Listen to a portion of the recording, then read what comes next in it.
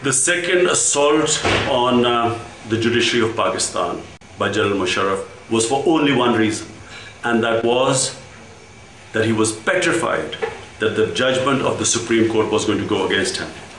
And so in the garb of fighting this war on terror, and this war on terror is his only legitimacy as far as the West is concerned. So in this garb of fighting this war on terror, what he has done is that he has unleashed brutality that has not been known in this country before. The sort of suppression and oppression that is going on right now, anyone and everyone has been put into jail.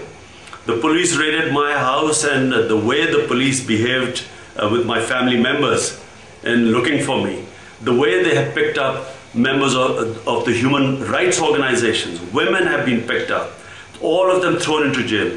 The way the lawyers were beaten up today in the high courts of Pakistan, it shows only one thing, that what he's hoping is that through sheer brute force he's going to suppress this dissent that is being raised all over Pakistan against him. What we intend to do in Pakistan is to start this movement where the whole society is going to be involved against him. This will entail everything: civil disobedience campaign, it will involve the students, it will involve civil society members, it will involve all the political parties. And what we intend to do is to make sure that, first of all, no one recognizes the pocket judges of General Musharraf. These judges are known crooks in Pakistan who he has put in this place simply because he will bulldoze everything through them. He knows that these judges will say yes to everything he wants them to say. And secondly, what we intend to do is that we intend to make sure that this movement goes on despite all these people put into jail. Almost all the heads of the genuine opposition political parties have been put into jail.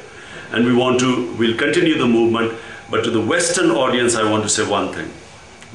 He's not fighting a war on terror. All he's doing is he's trying to prolong his dictatorial rule. And the longer the United States supports him, the more the chances are that Pakistan will go the way Iran went under the Shah of Iran, where an unpopular dictator was supported by the Americans against the masses, and eventually what was a democratic movement turned out to be anti-American and anti-Western movement. In Pakistan at the moment, there's still time. If the Western countries understand the dynamics what are happening in the Pakistani society, they will come to the aid of the people of Pakistan. They will not again reinforce a military dictator. We don't want lip service.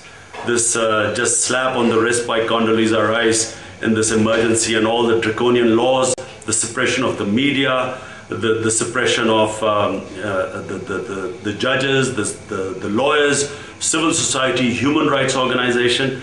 This is not just a simple thing like saying we object to it. They should mean business, and they should oppose him and stand with the people of Pakistan rather than with one man.